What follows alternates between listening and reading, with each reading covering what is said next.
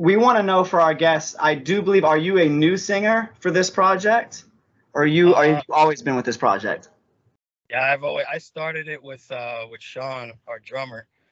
He and I just started writing songs together, and he'd get drunk and sit on the couch like, "Hey man, I got this riff for you." And he just like, and I'm like, "Okay, that's weird coming from a drummer, but let's try it." And I just like kind of play whatever he got, and from there, like we just stuck together for a couple years and decided, hey, we should just do a proper band. And we hired Ryan, and he was our frontman for a little bit, and then we were under a different name.